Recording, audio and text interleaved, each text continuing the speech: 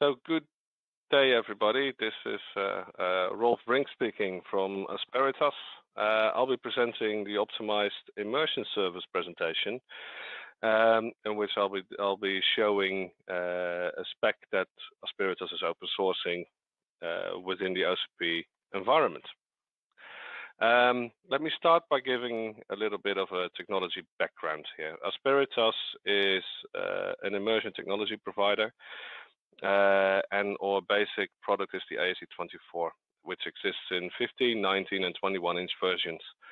The Asperitas technology is distinguished by the fact that it's a passive immersion technology, which doesn't require any pumps for the dielectric liquid circulation.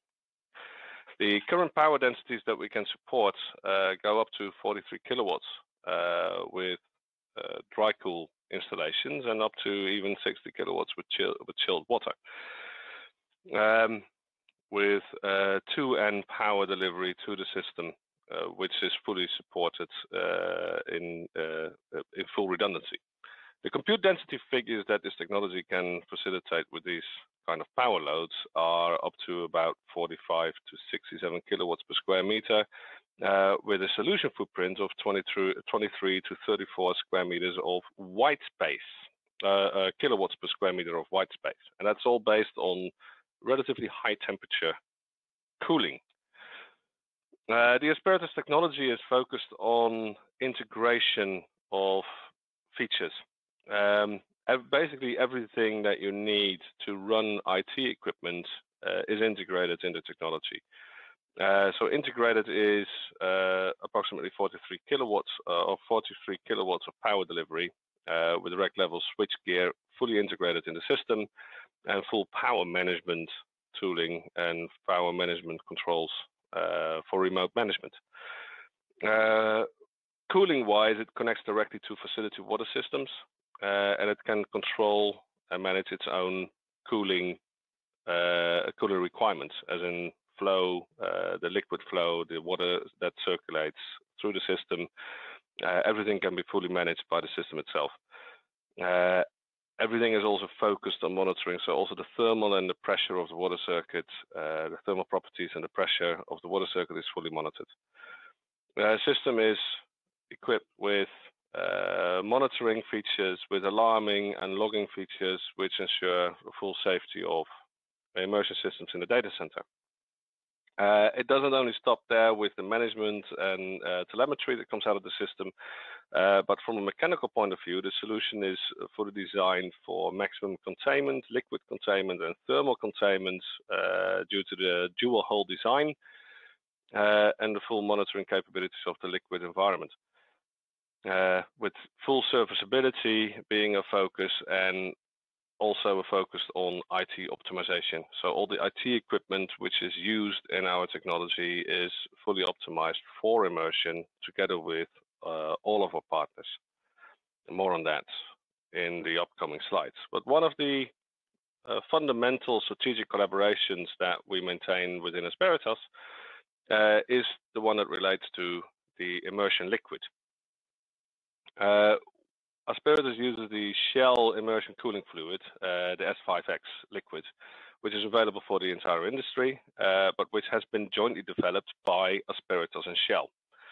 And this liquid is fully synthetic and is optimized for immersion cooling, for the immersion cooling application, both for natural convection circulation, as in the Asperitas technology, as well as the mechanical circulator technologies.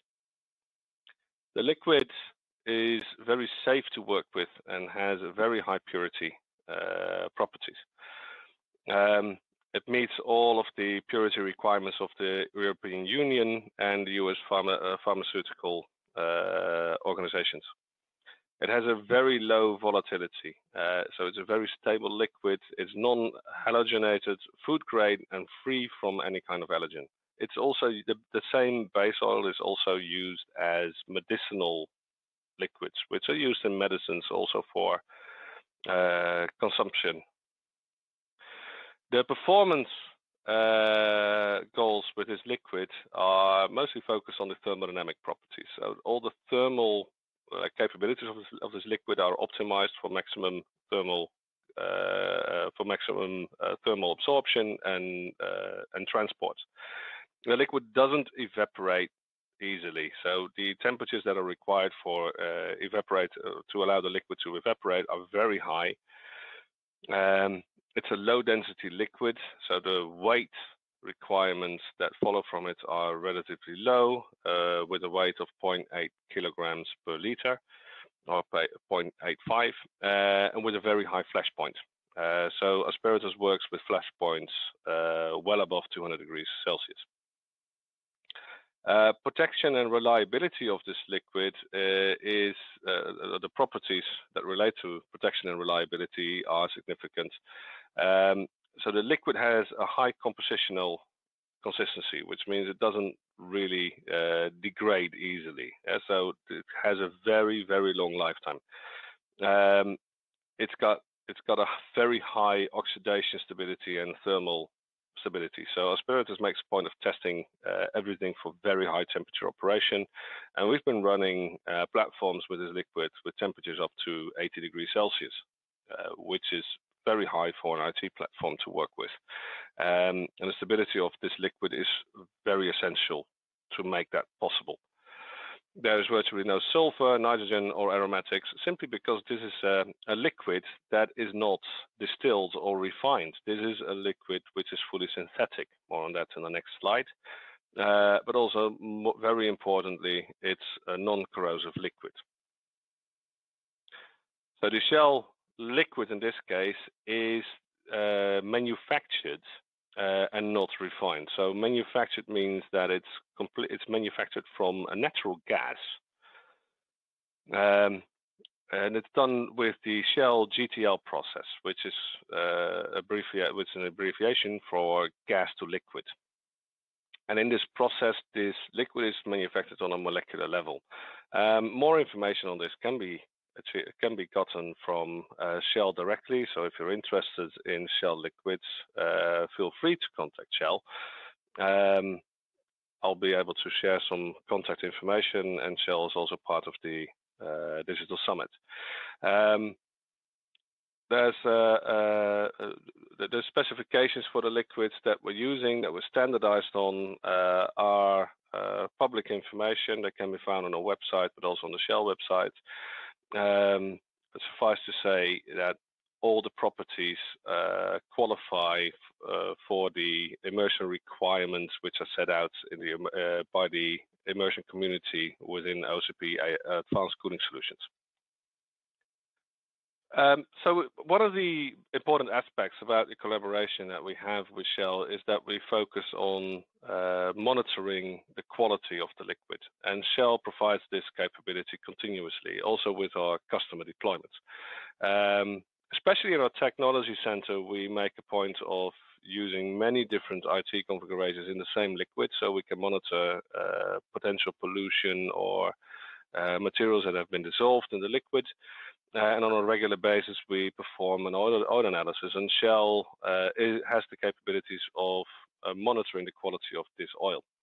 And we're also taking oil samples from customer deployments to maintain a track record of what kind of things can happen with the liquid. So far, there has been no evidence of any kind of property degradation that might even remotely affect any kind of IT operation.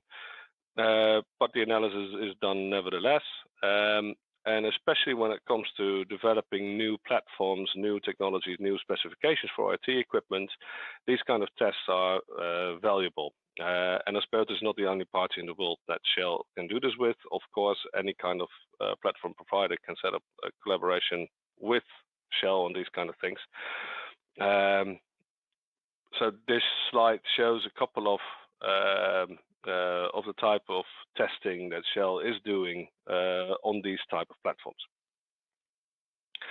Now, within the context of the asparagus technology, asparagus is focused on optimizing IT equipment for immersion, and not in a proprietary way. Asparagus is a company that is not creating or selling IT equipment, but to make immersion safe and accessible for the whole world to use, it is important to recognize improvements that can be made to IT equipment to allow any kind of IT manufacturer to benefit from immersion technology. We've decided to open source some of our developments, one of which is an optimized chassis. And this specification has been shared with the community within the immersion calls. So if you want to keep track of these kind of specifications, not only by Asperitas but also from other companies, make sure to join these calls. In this case, what I'm presenting here is the spec by Asperitas regarding an optimized chassis, which is suitable for 15-inch, 19-inch, or 21-inch deployments with 1 or 2U or OpenU form factors. The basic property of this chassis is the fact that it's optimized for liquid flow, as in most server chassis are designed for air and do not allow as much flow through all the hole patterns, through all the gaps, which liquid requires. It is also optimized for servicing. It is completely flexible regarding IT equipment design. It can facilitate virtually any kind of IT combination, and it's suitable for working with C13 power delivery or bus bars. The serviceability, the serviceable design relates to the mechanical lifting interfaces, which are part of the chassis design, but also to the guidance system, which allows you to lower these chassis, this cassette in this case, what we call it, into a slot that is predefined in a rack without getting stuck anywhere. It also contains a toolless protective lid, which can be used to service IT equipment inside. And as mentioned before, it's fully liquid optimized. So part of that optimization for liquid is related to a serviceable side being above liquid levels, which means that all the interfaces can be redirected to a dry area on the chassis. So if you want to have access to cable interfaces, these can be disconnected or connected or attached without getting your hands in the liquid.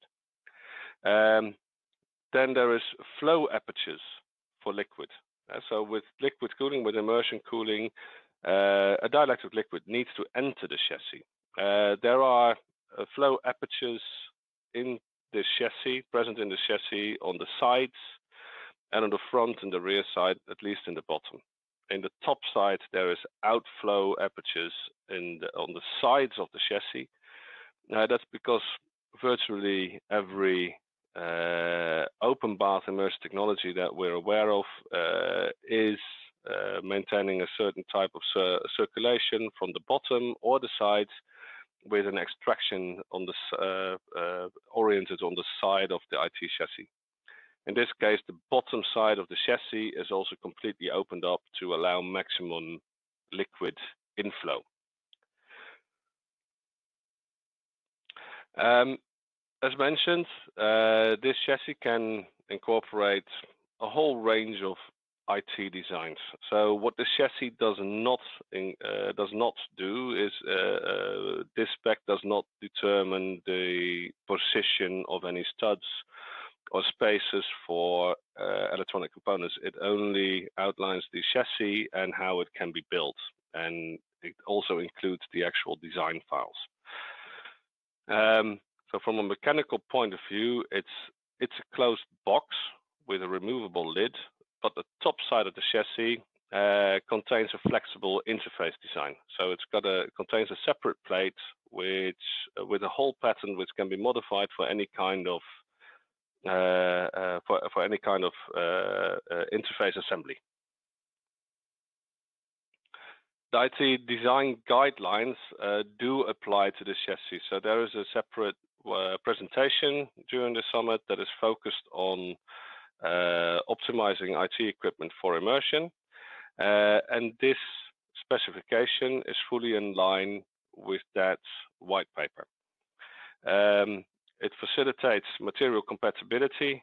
It facilitates material compatibility outlines in that in that white paper. And within Asperitas, we highly focus on the material compatibility as well as thermal optimization.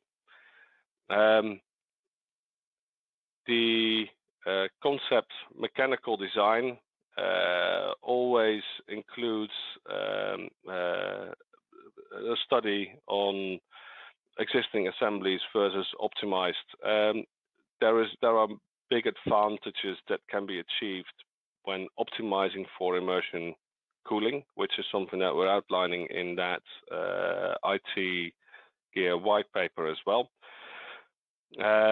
And this specific specification, as mentioned, can be made in 15-inch, 19-inch, 21-inch, in 1, 2Us or OU compatible formats, and it's completely flexible in component layout. But these need to be considered carefully when it comes to thermal capabilities or material tolerance or flow dynamics. More on that on the next slide. What we also recommend is to do a full build test. What Asperitas can do with developing a chassis based on this open cassette design is full spec testing in our immersion solution. Asperitas offers full thermal analysis services and material compatibility studies for IT specifications. But when it comes to these guidelines of this specific chassis, there's a couple of things to take into account, and this image is also part of the white paper for IT gear optimization. When you make a design for an IT assembly inside a chassis, one of the more important things to consider is the temperature tolerance or the temperature requirements for an end user or for a platform. So servers that are on the market are usually qualified for a certain temperature range of operation within a facility. And this is actually not different when you're looking at immersion. So also to utilize an open cassette like this, one of the things that has to be considered is which thermal performance am I pursuing here.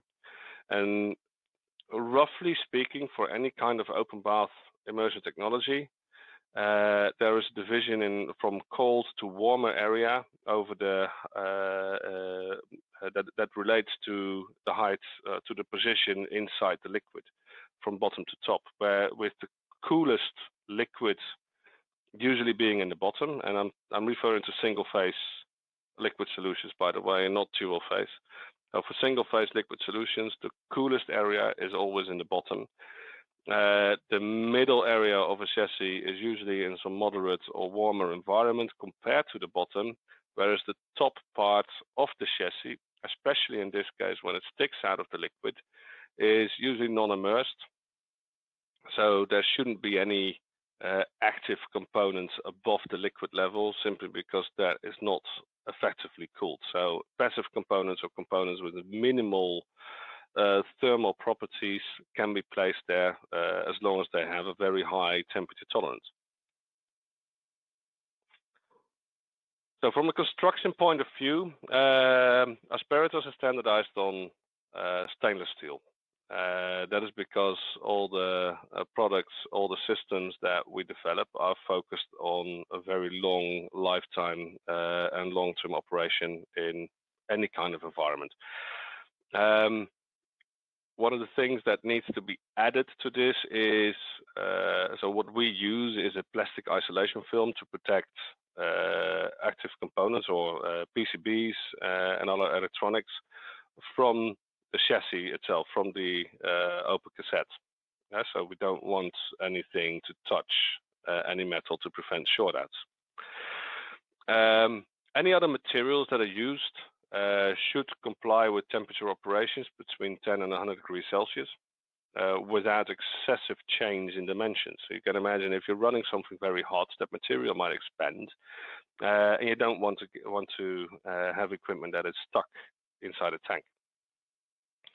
It also has to be tolerant to the dielectric liquid.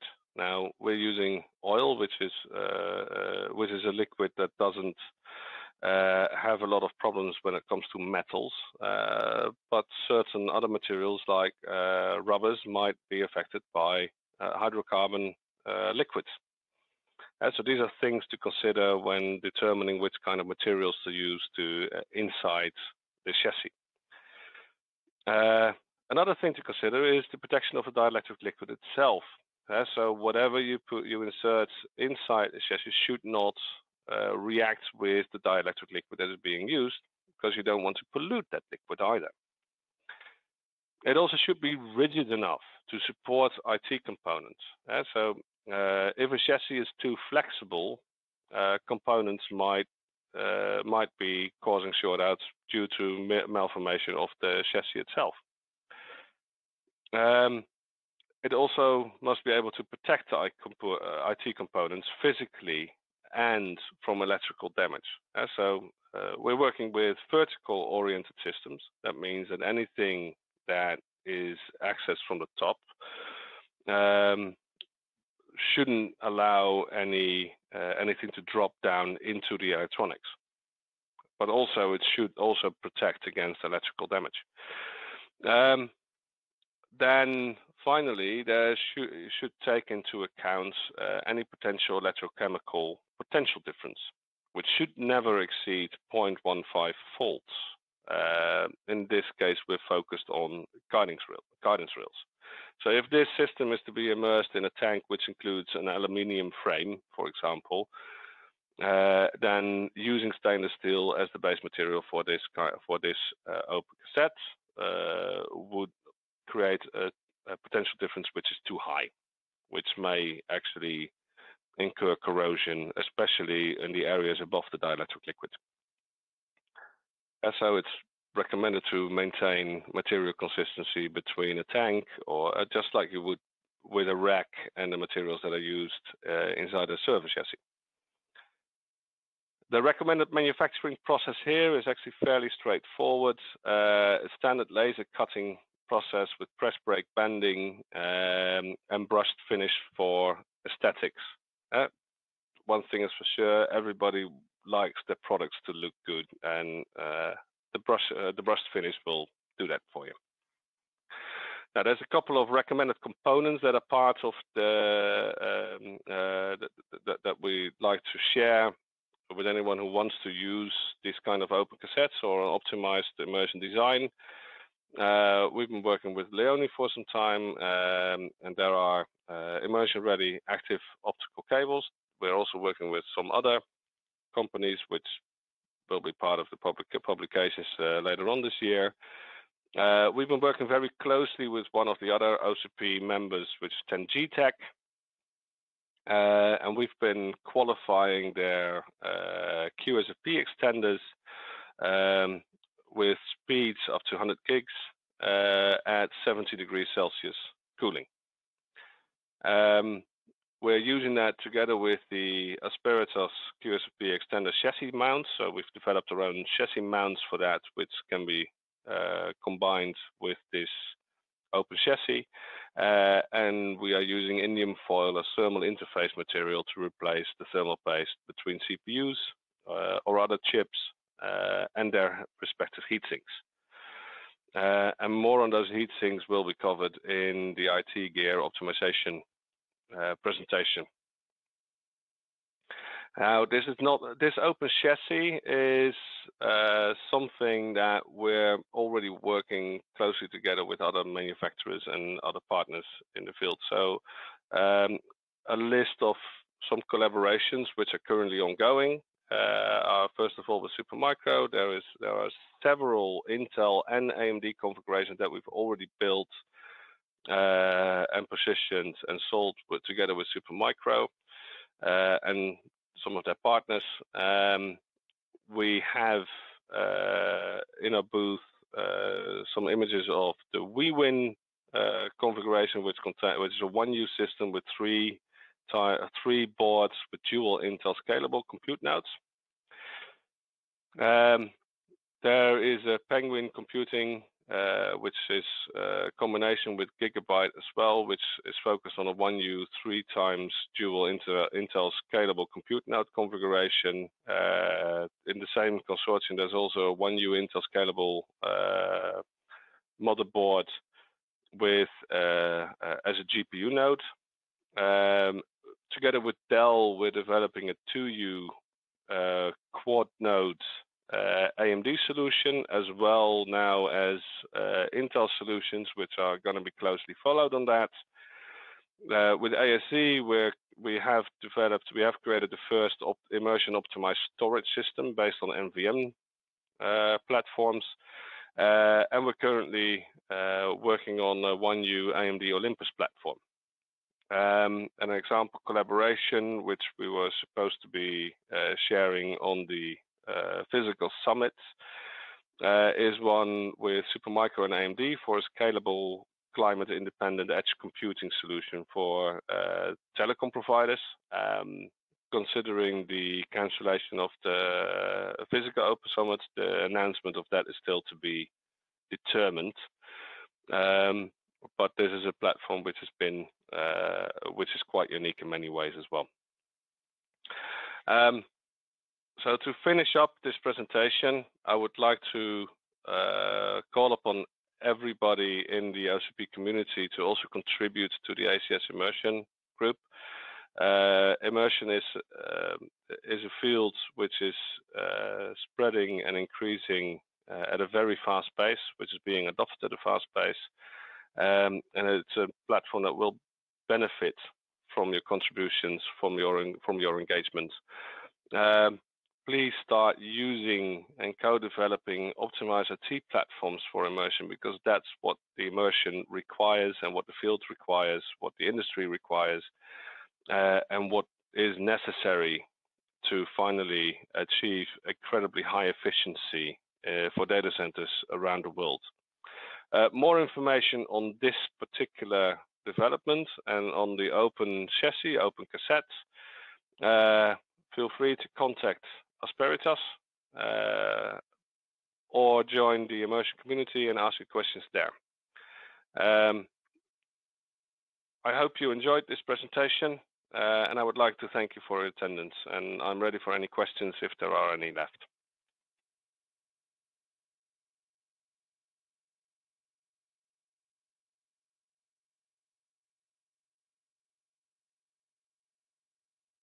All right. So if there are any questions, I'm here indeed. Feel free to ask them. I'm happy to answer anything that you might want to ask me.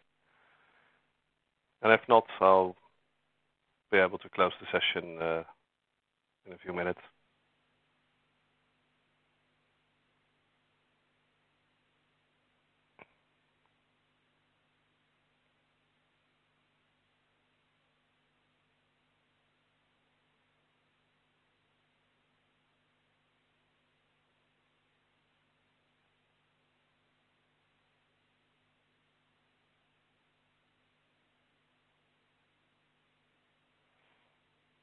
Okay. Well, thank you everybody for your attendance. Appreciate your attention. Looking forward to seeing you all, meeting you all in the upcoming session. It's starting in half an hour from now, about optimizing IT equipment for immersion. Make sure to attend there. There's much more stuff to be shared in there, and I'm sure that there's plenty of opportunity there to ask more questions. Looking forward to seeing you all there. All right. Bye-bye.